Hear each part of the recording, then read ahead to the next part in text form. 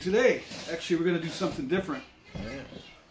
It's my son, Kyle, who is just barely drinking age. I'm at his place in northern New York, and he shelled out some pretty good cash for this beer. One of my favorite. My favorite. It's my favorite beer. Yeah, how much does it cost? $13 a bottle, I think, about. 13. Why is it special? It's the best of the best. It's cooked down and boiled down for 120 minutes, and they use the best of the hops. They put the money into it. They spend the best money to get the best product, I think. I mean, that's what I think. This beer's also been aged 3 years, and we'll talk about that a little more.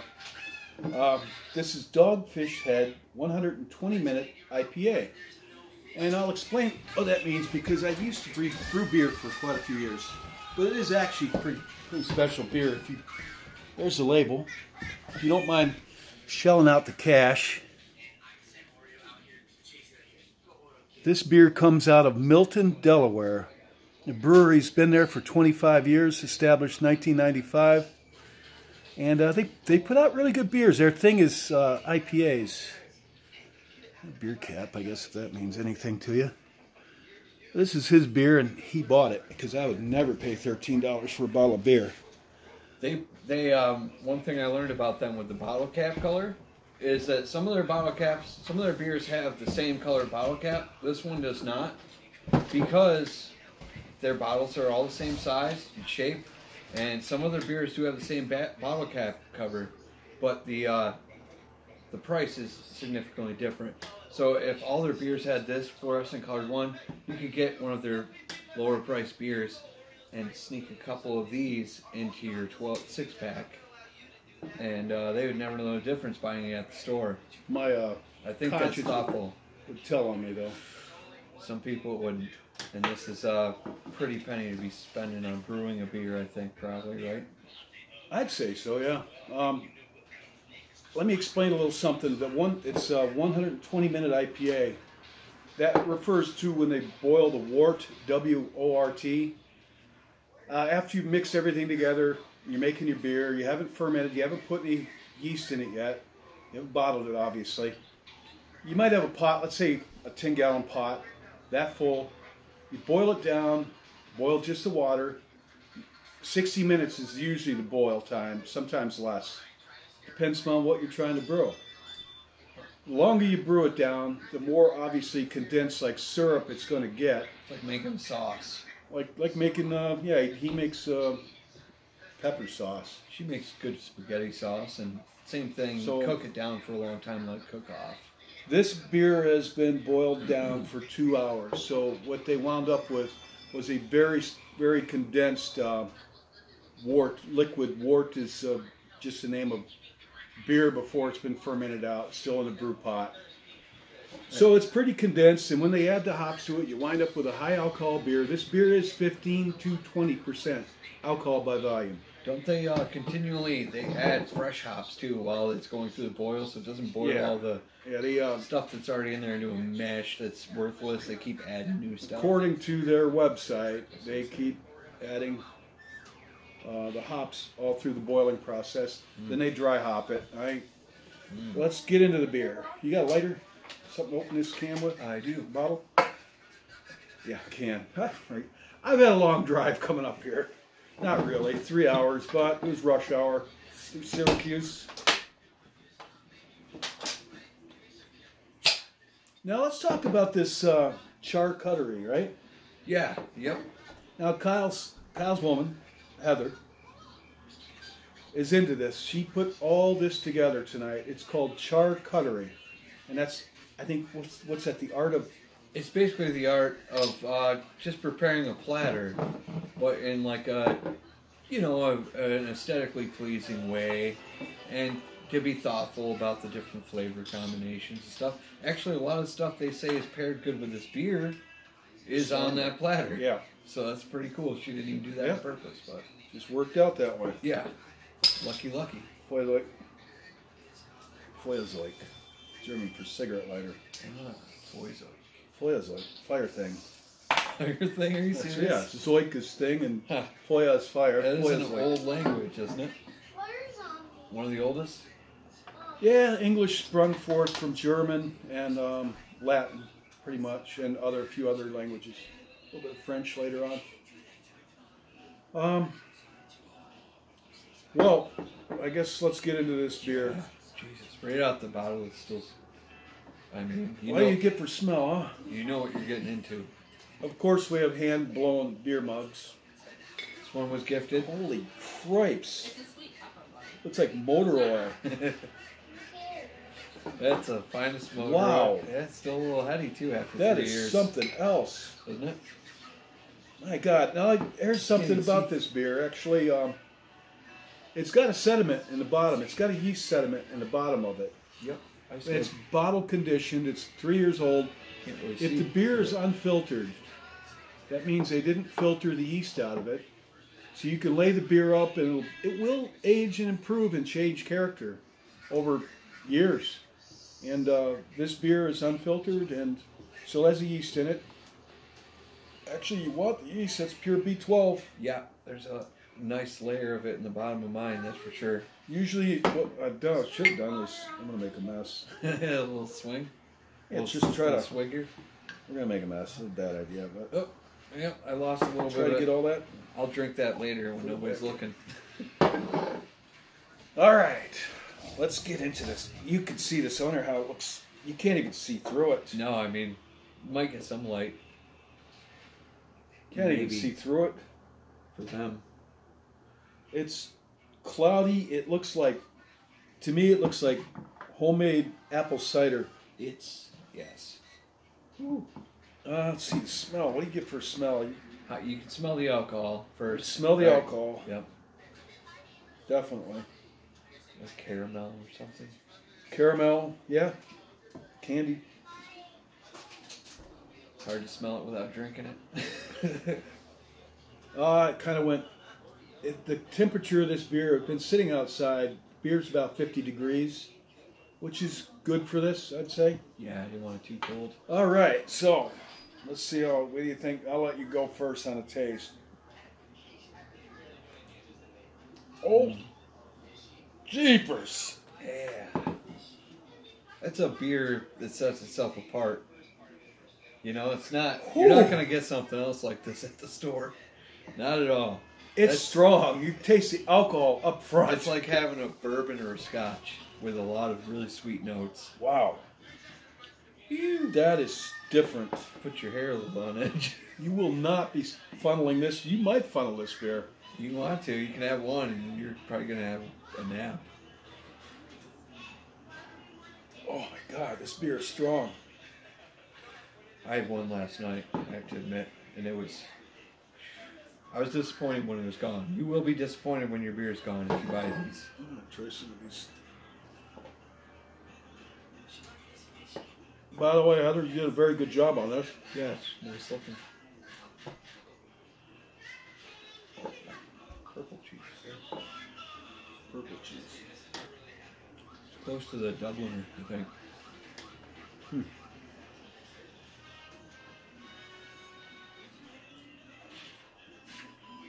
Yeah, your charcuterie steals the show here. This is not when you drink the whole thing in the video, you know. By No. the end of the video, if your beer's gone, you're probably not staying up much longer. I can put some beer down, but I have to say, but this beer is not going to be going down too fast. It's a little more like liquor. It is very strong beer. It says on the bottle, what you have here is the holy grail for hopheads. Beer is continually hopped for over 120 minutes, boiled, and then dry hopped for over a month. Dry hopped for over a month after the boil. So they continue to add hops for over a month after they do that whole boil down for 2 hours. Enjoy now or age for a decade or so. And that's all they say.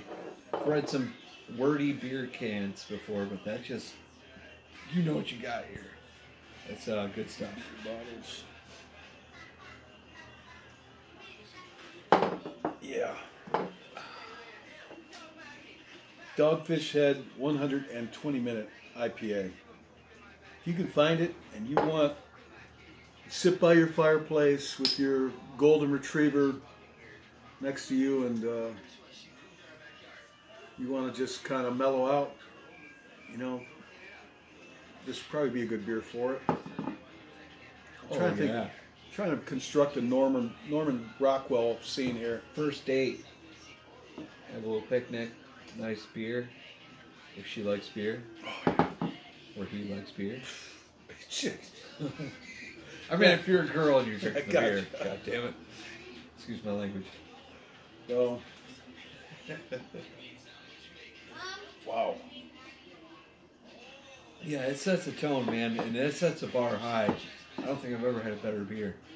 I mean, if you're really looking for like a connoisseur, like the best beer you could have, I'm sure there's probably better ones, but this one always hits right, and so I stopped trying other really strong, expensive beers, because I was like, this is it. That's the precipice of what I expect a good beer to be. So well, I don't want to buy something when I don't have much money to throw down to buy a nice beer very often. I have to come up with money sometimes to get a nice beer. If I'm going to have a nice beer, I'm really stretching it. Like most people, you're going to spend this kind of money on beer. It's an occasion. It's got the alcohol content of about 4 beers in 1 mug. Yeah, I don't want to buy something I don't know when I have enough money to buy a few nice beers. So this one I have stuck with, so it's kind of kept me from trying other beers that might be better, I don't know. But for me, this is the best. Wow. This is the strongest beer I've ever had.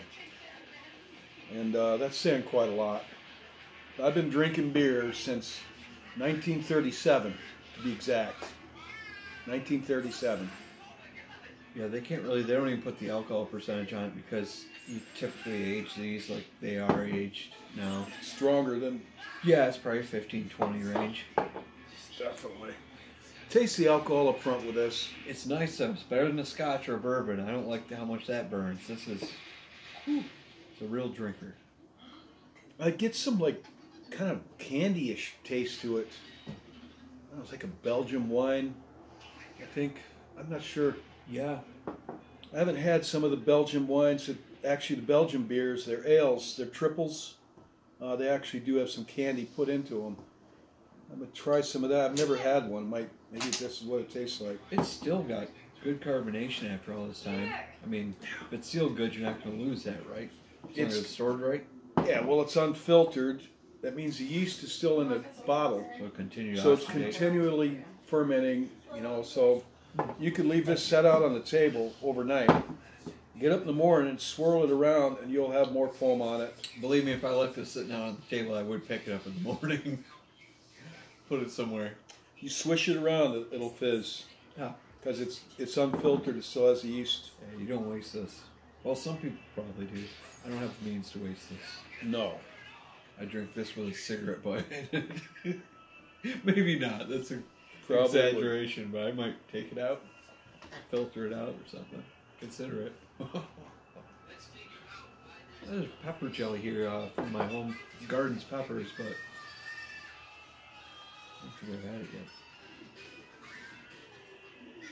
yet. I'm pretty sure this beer will kill COVID. That pepper jelly will kill gingivitis. Oh my god, that's hot. Wow. Homemade habaneros and cayenne, right? Cayenne habanero? No, habaneros and jalapenos. Thanks for the munchies. You had a pepper yet? Oh, peppers are great. I'm lucky I'm not fat. I don't be a total pig. Right? Videos go on, we just sit here and start filling our face. Talking with food coming out of my mouth.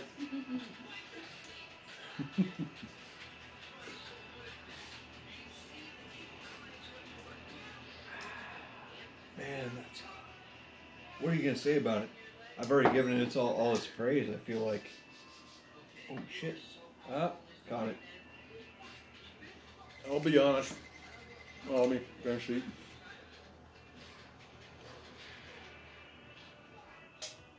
It's too strong for my taste, honestly. If you had one, you'd split it with somebody at like your wedding or something. Split it with 4 people. Right, 4. Yeah. one whole one each. I could have got one, but I thought, you know what? Why not at least not run out of beer while we're shooting a video if we're going to do a review on it? Well, I generally like to kill my beer and then the video ends, so. Uh-oh, maybe I don't need to do that this time. What more can we say about this beer? If you buy it, make a video about it and shoot me a link. I don't know about availability for different states too. I think they pretty much sell everywhere. They do pretty well. If anybody's ever tried another beer that's very comparable to this, I have a mouthful, but yeah, comment. Because if you've had this one and you know another one that's just as good or better, let me know. I'd like to know. Now, this guy here is a natural fisherman. And I'm up by the Thousand Islands region in New York State right now. This guy got it in his blood to catch fish. And I keep trying to encourage him to start a YouTube channel, you know, a fishing channel. Just so. I don't have much attention span for technical things. Intuitive, but it comes down to like planning out making videos and stuff. I'm not very good Maybe at that. you didn't drink so much beer. Maybe. I'm just joking around. A lack of resiliency or something I don't have. I don't know. Intuition has got me far. I guess that's probably it. That's why I'm not a great musician. Well, I don't really tighten anything down. I just like to make stuff up. I think that Leave it. Brother Tim, he's good on the technical stuff and the art stuff. He is. You two, if you two collaborated even virtually on a channel, I think you guys could come up with something. Because my oldest son, Tim, is very good with art, very good artist. And, SoundCloud, Timothy Joseph, too. Send a little shout out to him there. What? Say again? On SoundCloud.com or the SoundCloud app, he is Timothy Joseph 2. SoundCloud, it's an application. There's 4 songs, I think, on there. They're Look all up Timothy Joseph 2, that's my son, on SoundCloud. I have one too, but I'm not going to pitch it here because some of it's pretty goofy, and I don't know if all your viewers would find it. They don't understand the humor in it. Not to put, I just have pretty gross jokes about gross stuff. Hey Liam, you want to be in my video? Liam, come on over. You got to be in the video here. Let's get my... You want to, or you don't Why? want to? Because I'm asking you to. I want you to be in my video. Just It's say gonna be on hello. his YouTube channel. Just walk over here and say hello. Come on. Please. Bring one of your guns or something. Tell us all about it. He's shy. There's nobody watching right now. It's just us recording it. Come on over. Man. Uh, Guess not. swing and a miss. He's a character. Whoa, whoa. Nope. I'll remember that. Nothing for Christmas for you, Sonny. Nobody denies me of my videos.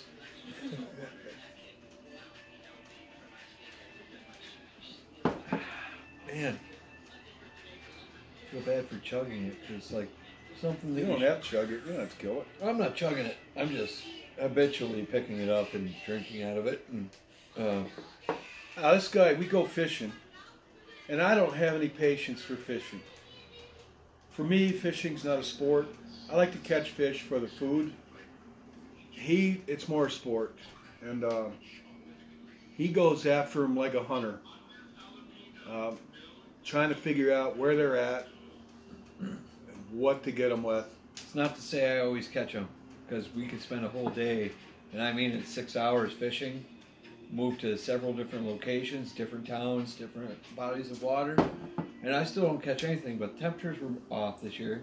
We'll have to do it again next year when the water temperatures hopefully aren't as high because this year was bad. They're not. You can't fish from shore.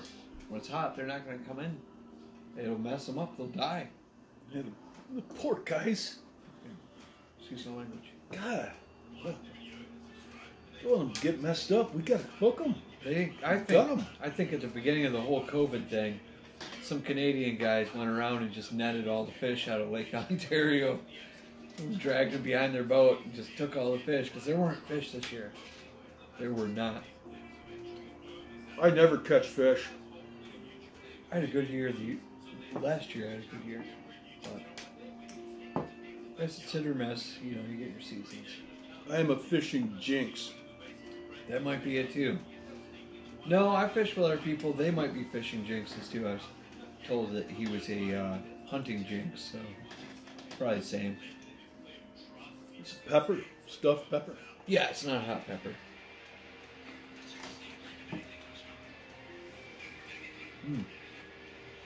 For sure. That's good. Actually, I like that. Really good. Pretty good. Whoever you are, wish you were here. Yeah, we got plenty of food. Some of you maybe not, but no, seriously. Oh, probably. All of you that I thought about inviting some extra people. I didn't because I had my second guesses.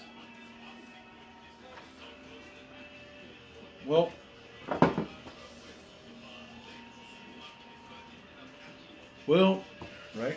yeah. Just time to sign off. I don't know what else can we say about this beer. Other than 5 stars out of 5, probably, if you really want to have a small drink. I don't give it that. I do. That's me. Well, all right. He gives it 5 out of 5. I think we're measuring differently, right? Yeah, You're looking at overall definitely. drinkability. No, it's definitely.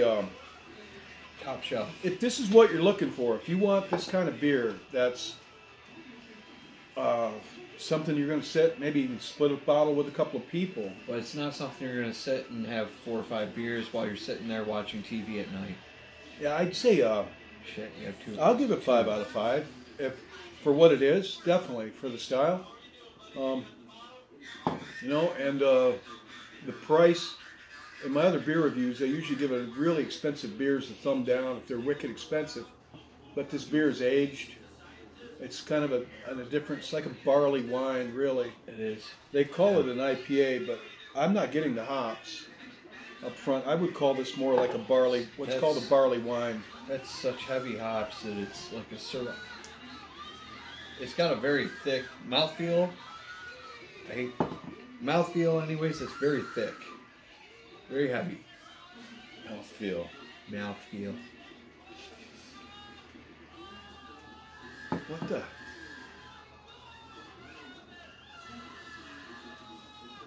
All right, folks. Anyways, yes. Okay.